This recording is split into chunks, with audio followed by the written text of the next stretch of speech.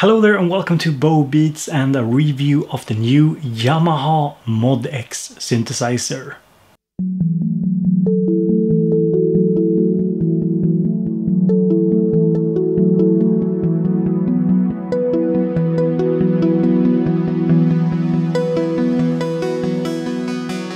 The ModX is a massive synthesizer with 192 polyphony, 16 parts, and you can definitely call it a mid-range version of their flagship, the Montage. A massive synth requires a massive review, so in this video I'll go over the basic features, what it sounds like, how you can use the synth engines, we'll go over the motion control, I'll also talk a little bit about the computer integration and give you some pros, some cons, and talk about alternative products that you might want to check out as well. But first, let's listen to what the ModX sounds like.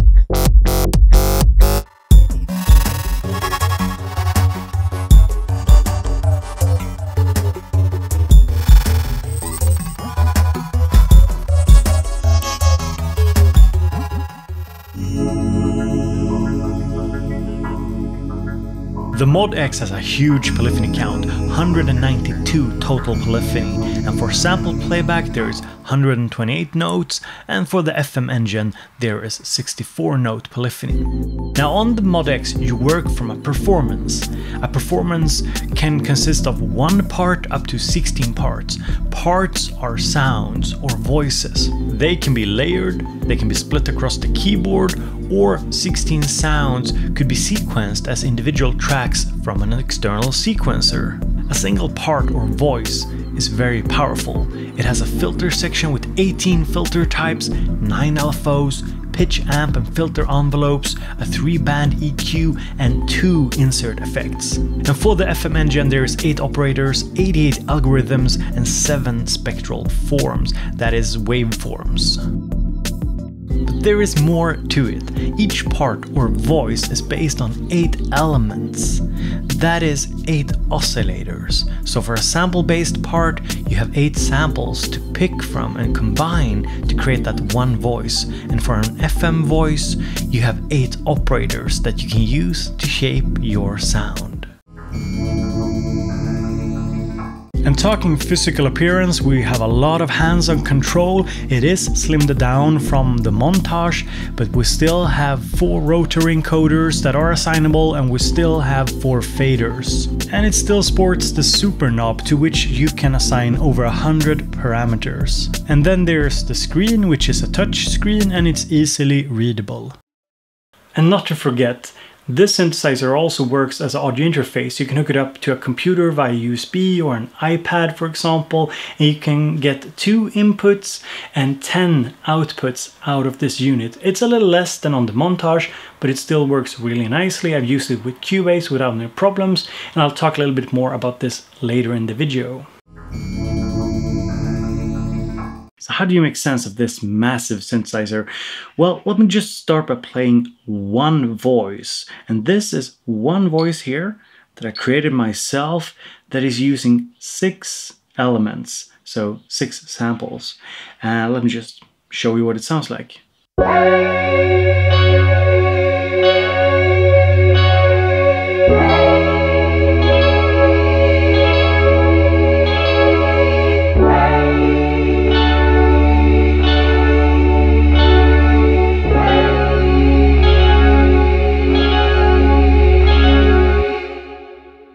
It's a little bit cheesy there with the choir stuff, but I think it goes to show that you can do a lot with just one voice. And of course, I've just had this for a couple of weeks, so it's not really representative of the entire depth. So what's going on in this sound here? Well, it's just 6 elements, 6 samples that I'm using. This one is the most, I think the one you notice the most. And if we go to element 6 here, you have this one.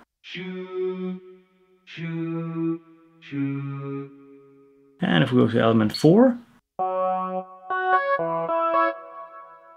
and element 3, element 2,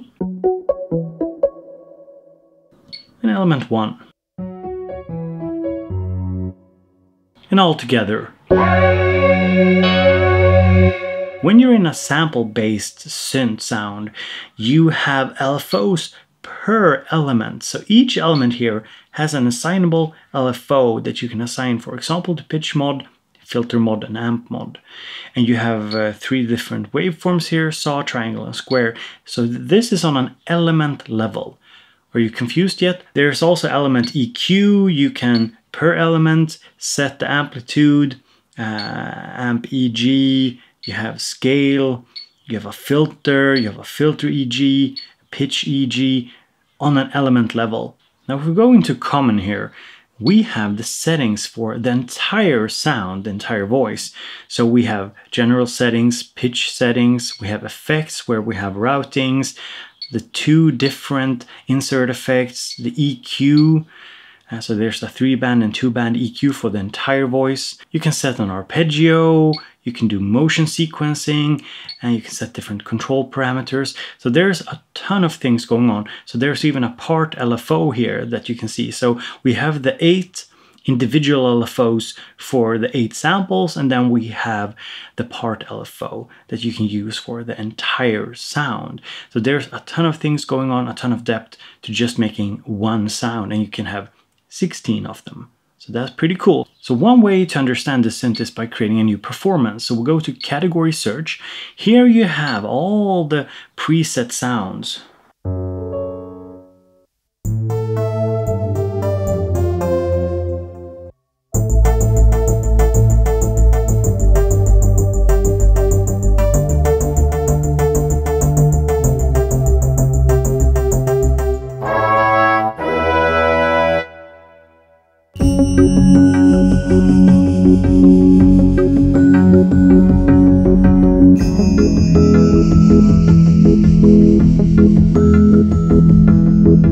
So there's a ton of cool sounds to play with, but we're going to create our own. So we'll go to Init, and here you can choose from AWM2 patch. So that's an initialized sample-based patch. You have the FMX patch, you initialize drum and multi-GM. But the 2 we're going to check out is the AWM2 and the FMX. So we start with the sample-based patch. So if you press the home button, this is what you'll see. And what you have here are the different slots for the different parts. Here we have our first part. To edit it, we click here, click edit, and now we can see the elements, 8 elements. We have the common part, and what we want to do now is want to pick a sound. So let's see here. And we pick sound over here, and I want something from the synth lead category. So here we have standard sort of oscillators.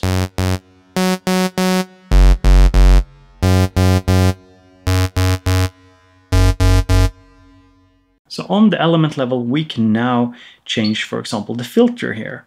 So let's go in here, and here we have plenty of filter types to choose from. Let's go for a pretty standard low pass filter. Next up, I want to apply some LFO to the filter. Some slow LFO. And I've also changed it so that the higher up I play, the more the filter cuts off. So we can go to amplitude, ampg, add some attack and some release here as well. Now I'd like something on top of this, which is a little bit more, how do you say, a little bit more brittle, I'd say. So going to the second element here, we turn it on and we try and find something that sounds cool.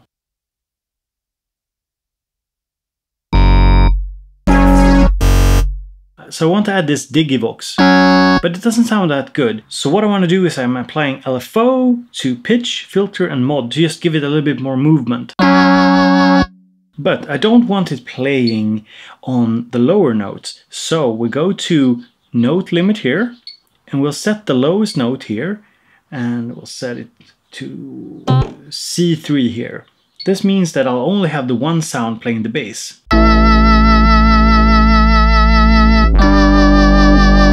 Next up I want to introduce a more classic sound. So instead of going for say a synth sound, we'll be going for some kind of pad or choir sound because I'm cheesy that way. So we've got this little wow sample there, and I think I want to set a note limit here as well so I don't play it on the lowest notes. C3 as well, and with the addition of some LFO we have a sound like this.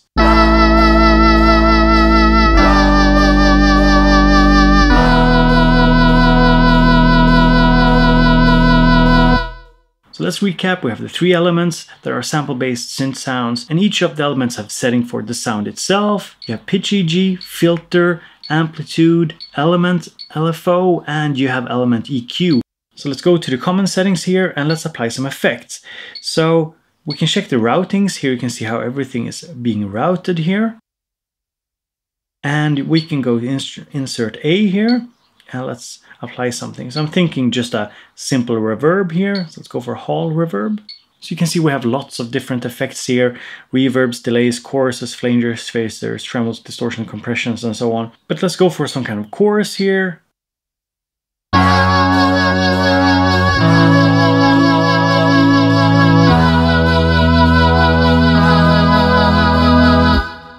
As you can see, we have all the settings for this particular chorus, LFO speeds, the depth, feedback, dry and wet. So we have created one voice featuring 3 different samples. Now we can also, of course, edit the entire performance here.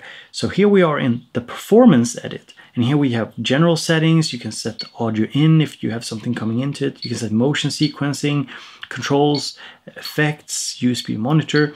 So under effects here, we can see the main effects on this sound here. So what I want to do here is I want to add the multiband compressor. And of course we can set the EQ, we can set the different parameters for the multiband compressor, we can edit the reverb. So there's a ton of things that we can affect here on this top level.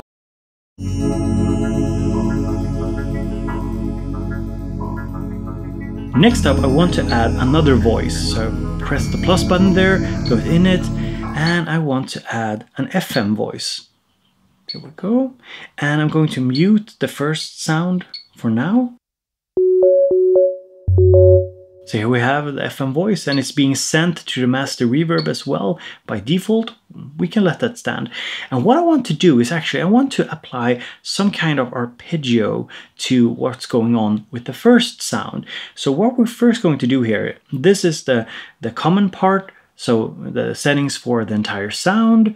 And here we go to arpeggio, we go to individual. And in many cases, when you press something like this, you get this little menu here. This is where you search for a sound or a preset, for example. So I'm just going to go for something standard. So I'm going piano, general. So I picked an arpeggio here.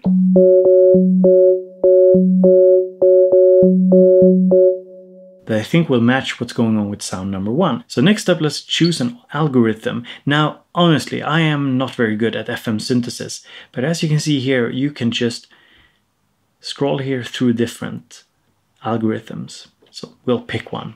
I'm not entirely sure how this will work, but yeah, that's the fun thing with FM. You can really experiment a lot with it. I think that you don't necessarily need to know a lot to make a decent sound. It's very much something hands-on, and you can actually use the faders here on the unit itself to control the operator levels, so that way you can actually mix between the different operators on the fly, which is also very cool. And as I said earlier, we have 7 different waveforms.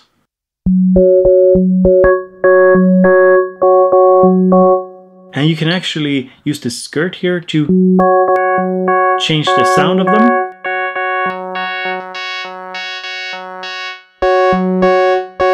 So something like this sounds pretty cool.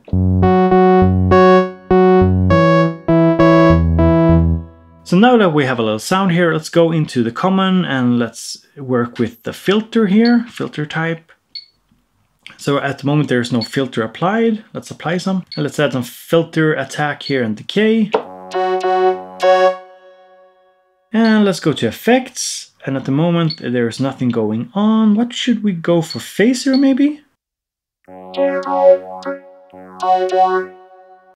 So let's try the 2 sounds together.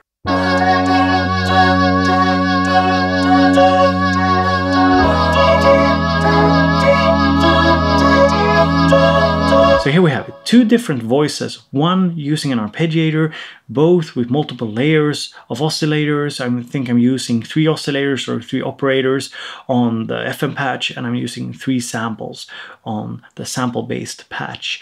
And I have also applied some insert effects on both sounds, and I'm using some master effects as well. So this should give you an idea of how versatile this sound engine is.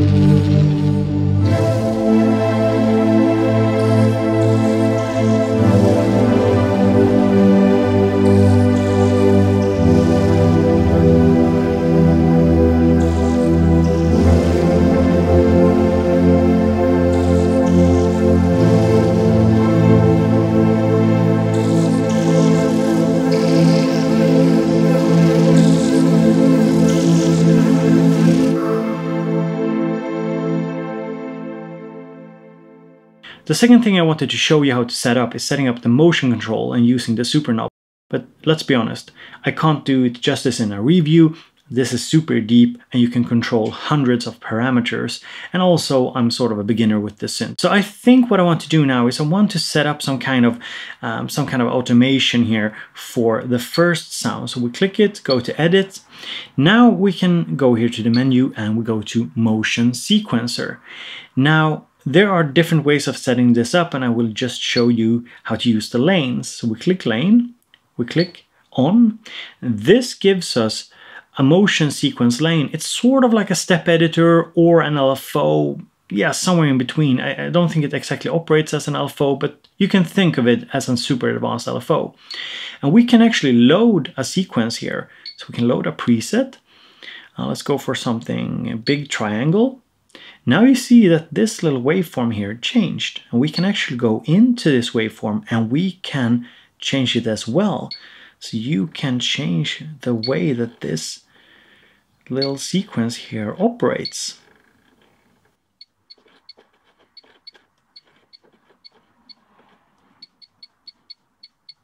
And you can reverse it and do a number of different things here. So let's go back. We can also set the speed, or we can sync it to beat or arpeggiator or tempo. So we're going to sync it to tempo for this little experiment here. Now the motion control still doesn't do anything. So we have to go into mod control.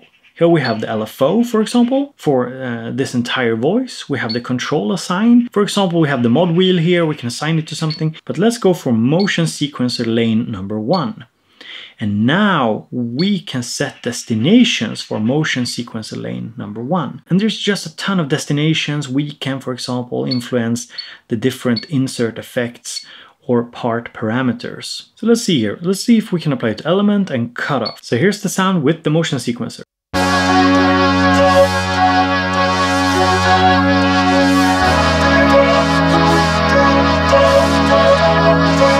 So now I've set it up so that destination 1 is the cutoff of all the different elements. So you could basically turn these on and off in order to just affect one element.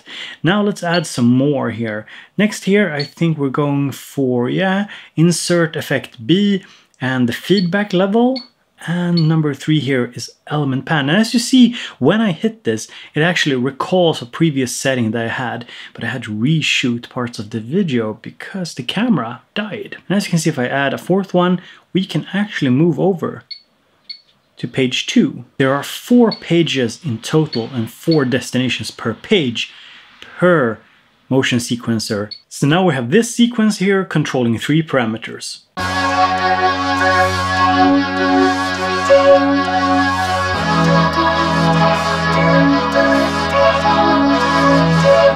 And now we can of course go back and go to our little FM patch here, press edit, go to the comment page, go to motion sequencer, we can go to lane, turn on lane number 1 here, load a sequence using just a preset here. It looks like this. And we can use this to control something on the second sound, the FM sound that we have here. So let's see here, control assign, motion sequencer lane 1, and let's see here. And just as before, instead of elements parameters, we have the FM parameters. And here you can change all the parameters on all the 8 operators at once, or you can just select a few of the operators to impact. So let's see here.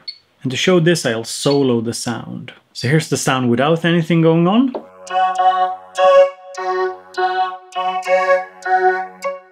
Let's add something. Let's add cutoff.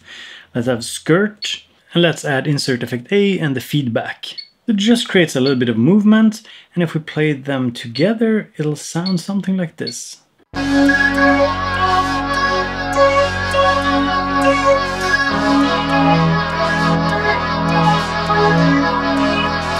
Now another thing you can do is you can assign this big knob here, this super knob. This is meant to control different parameters, and I think you can control up to about 128 different parameters just using one knob here. So we're going to set it up so that it controls the performance. So we're not on the part level controlling an individual voice. Instead, I want to go here to the sound, I want to press edit, and I want to use the motion sequencer here. So press the performance, press edit, and now we can go to control, and here we can use auto select. So I'm going to use auto select here, turning the super knob, it identifies the super knob, and now we can add stuff. So for example, we have a ton of different things we can affect here. We can affect the different parts, for example. So let's see here, for example, let's pick part 2 here. That's the FM synth, part 1 assign. And here we can see source, assign knob 1, part 2 assign. So now we've selected so that the super knob here will affect assignable knob number 1. So this shows how deep this modulation is, because now we're using the super knob to control another knob, and it's the one over here. It's the number 1 here. It's called part 2 assign 1, so it's the first assignable knob for part number 2, and that is in turn set to volume. Now we have to set it to bidirectional, so now if I turn down this here, you can see here I'm turning assignable knob number 1 here, it's going up and down. Now we should only hear part 1. That's true. Now if we use the super knob,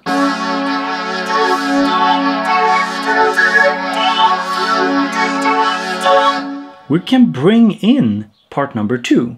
And the super knob can also be assigned to, say, a pedal, so you could control the volume of the second part with a foot pedal, for example.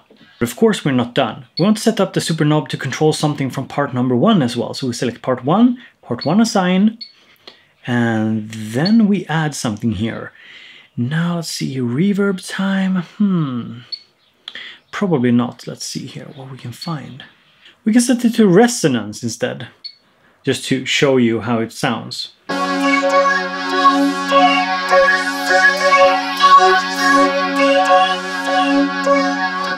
So now we're controlling not only the volume, mixing between the different sounds, but also the resonance for sound number 1 or part number 1. So this was a basic introduction to the sequencer lanes and the super knob, and as you can see, there's just so much you could do with this. Basically, your creativity sets the limits, and I do think that this makes it a powerful tool for sound design, actually. Now, before we go to the next part of this review, let me just save this. You press store over here, and you press store as new performance, and we can call this review.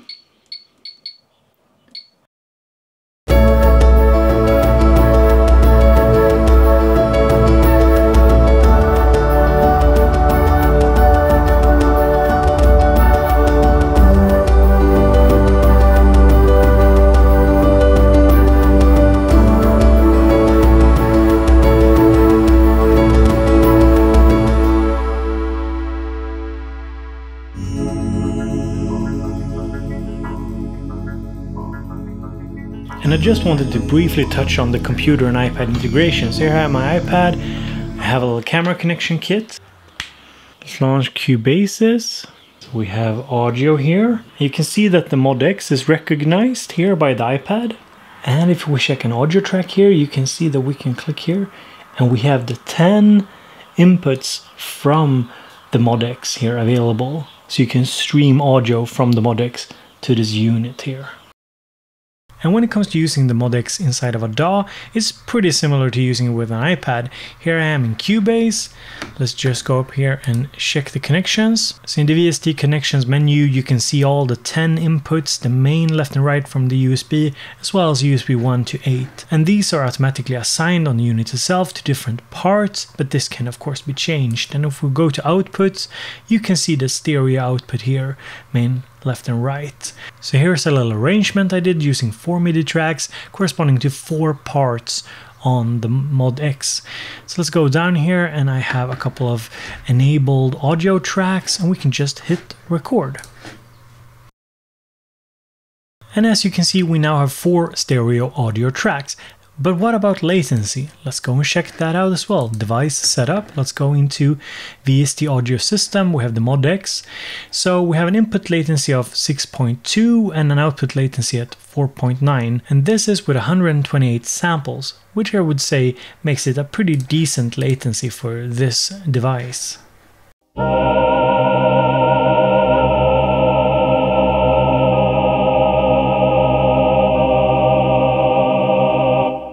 So what do I think about this synth? Well, firstly, that my review probably didn't do it justice because it's so deep and it's so advanced, and I don't have an expert level understanding of it. I've just had it for a couple of weeks, so take my review for what it is. It's my kind of honest attempt at explaining what it is.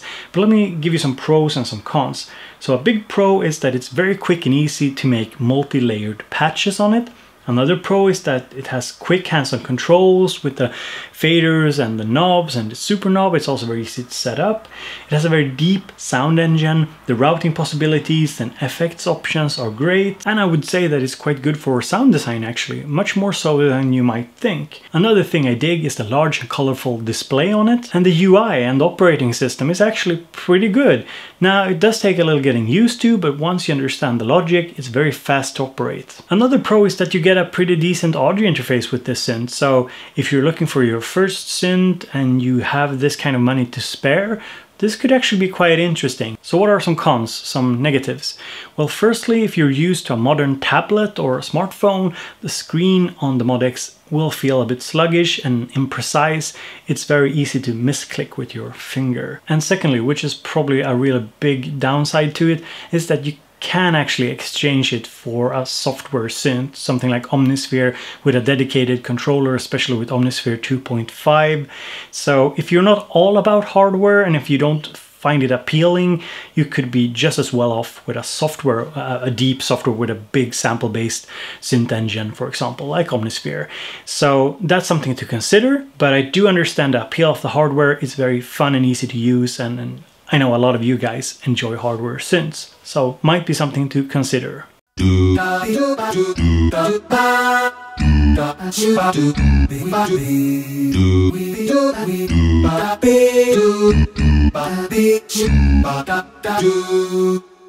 So let's talk alternatives, and there's rarely a good way to do it, so I'm going to go with a different approach. I'm not going to compare it to other synths of this type.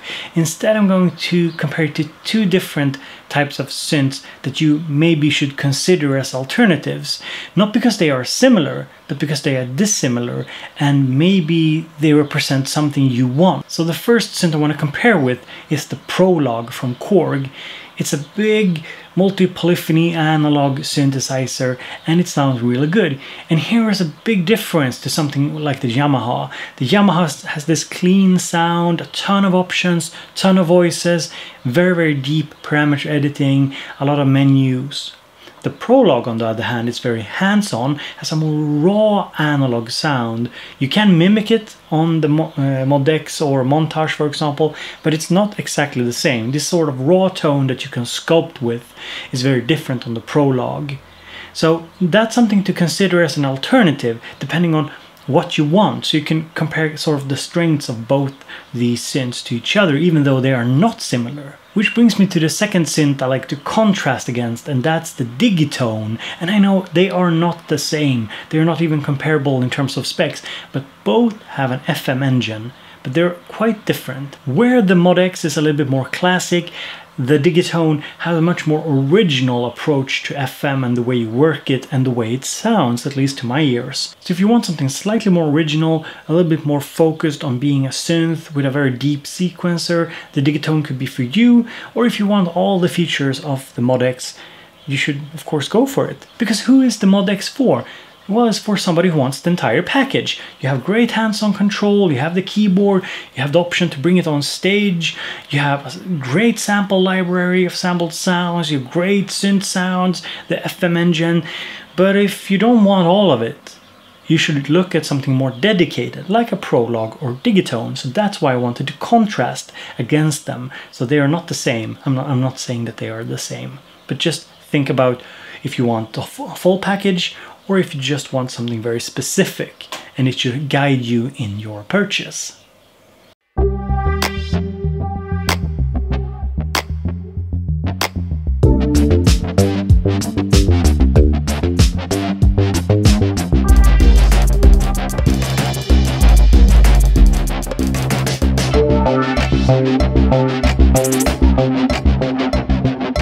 So if you made it this far, thank you so much for watching this review of the Yamaha ModX. If you want to, subscribe to my channel, hit the like button if you enjoyed the video. I assume that you did if you're still around. And if you want to support future reviews like this, because they do take a ton of time and energy to make, please consider going to patreon.com/BoBeats. So thank you so much for being here, and I hope to see you in the next video.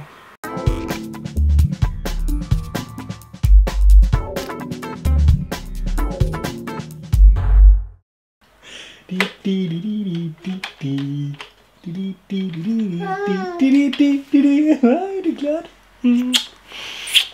Tappar du din sock nu?